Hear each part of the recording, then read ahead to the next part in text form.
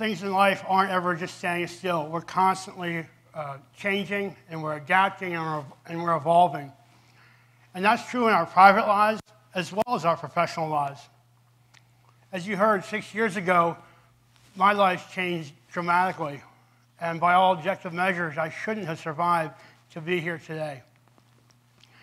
So why am I up here in front of you? I can't see out of my left eye, so I'm going to stay away from the edge of this thing. It's bad news for me. I can't see out of my left eye. I'm missing most of my teeth and the end of my tongue. The doctors have removed bones from my legs to reconstruct my upper and lower jaw, so I can't run anymore. And as you can probably tell, I can't speak perfectly clearly.